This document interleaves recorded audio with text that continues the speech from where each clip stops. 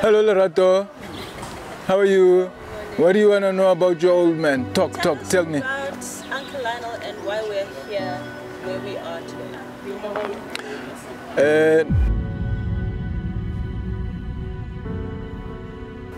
Because there's one thing, I don't like cameras. I don't like to be in front of the camera because I'm a filmmaker. I like to be there behind it.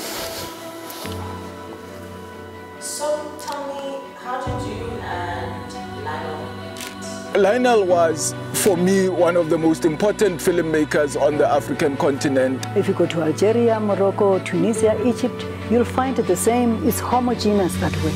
Tina, we don't have that homogeneity.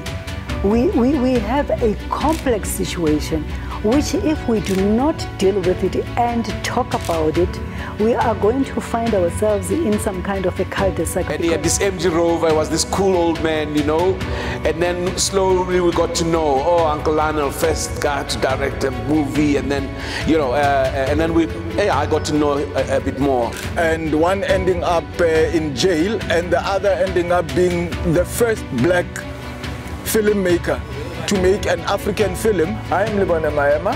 I'm Eric Miani. I am Sipati Bulani Hopper, and I support this initiative that you're taking on of the Lionel Ngakane Foundation.